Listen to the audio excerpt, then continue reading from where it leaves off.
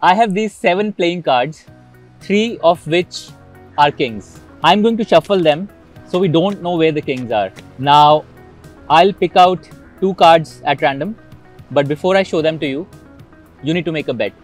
Will a king show up or not? If you're right, you win. Were you right? I'm going to ask the same question to different people and see what they bet.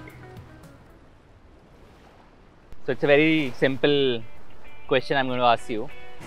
So I have these 7 playing cards and 3 of them are kings. Okay, so I'm going to shuffle them so we don't know where the kings are, and now I'm going to pick out 2 cards at random and I want you to make a bet. So what's your bet? Will a king show up or not? No, I don't think so. There'll be no king for me. No. It won't. Yeah, I think so. No. Yes? No. Maybe no? Oh, okay, cool. Let's see. Just say. Ah. Alright. Yeah, right.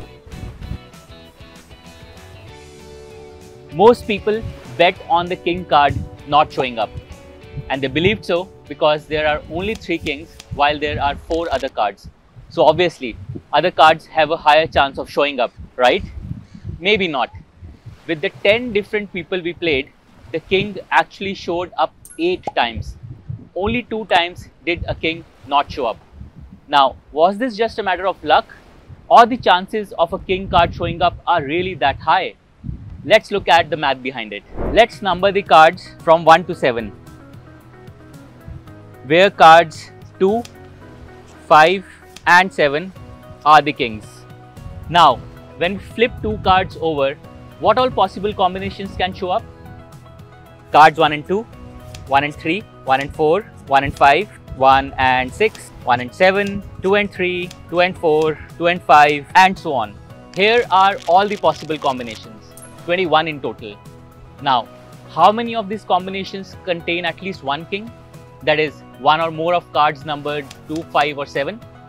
That's 15 pairs out of these 21, and only 6 pairs which do not contain a king. In other words, if this flipping is done repeatedly many times, a king will show up 15 times out of 21. That's around 71% chance of a king showing up, and only about 29% chance that none of the cards is a king. So there's a significantly higher chance that a king card will show up, and that's what you should bet on to have a higher chance of winning. Now here's a challenge for you. If there were 7 cards again, but with just 2 kings this time, what would you bet in that case? On a king showing up or not?